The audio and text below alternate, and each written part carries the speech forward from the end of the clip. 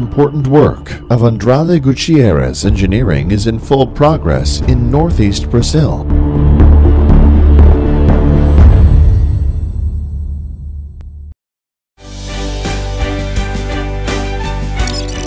The Bahia Piauí Big Line LT 500 kV, which will take electricity from the Rio das Yugas substation in Bahia to the Queimada Nova 2 substation in Piauí. A transmission line that will allow the improvement of the electric energy flow between the north, northeast, midwest, southeast, and south regions in the context of the national interconnected system.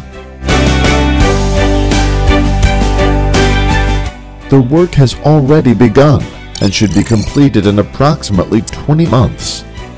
It will cross 17 municipalities along its 859 kilometers, extending the Barreiras 2 substation and construction of the Buritirama and Queimada Nova substations. 1,713 transmission towers will be built using 16,000 tons of steel and 15,300 kilometers of conductive cables. The prediction is that there will be built an average of 9 towers of transmission per day, with a generation of 2,300 direct jobs. The hiring of local labor should reach the rate of 60% of total jobs generated.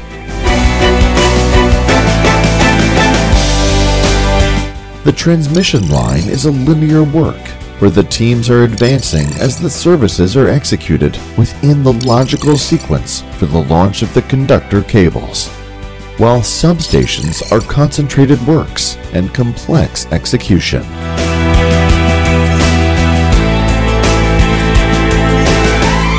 The work will be carried out in stages on several fronts. We will have 13 construction sites, the main ones being in the cities Rosario, Barreiras, Buritirama in Bahia, Queimada Nova, and Dom Inocencio in Piauí. All the planning was based in last planner system, aiming service to frames, hiring events, and the sequencing of activities in order to minimize costs and optimize deadlines. Thus, we seek the best results and become competitive, always based on the discipline of operational excellence, from the design phase to delivery to the customer, following the philosophy of all developments of Andrade Gutierrez Engineering. Together, in the search of excellence, comes the respect and social responsibility. Our collaborators work in safe and healthy environments. We seek the prevention of accidents and bring better conditions of work to all our strength.